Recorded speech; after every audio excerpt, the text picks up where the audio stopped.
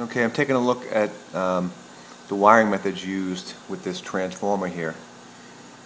Now, this is not a listed Class 2 transformer as recognized in section 725.121.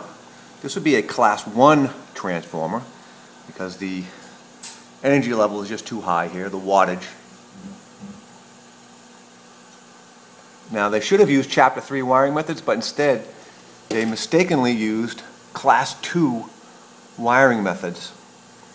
725.46 requires Chapter 3 wiring methods to be used with a Class 1 transformer.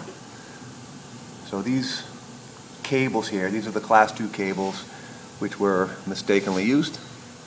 They're not rated to be used with this Class 1 transformer. This is Russ LeBlanc, NEC consultant for EC&M magazine.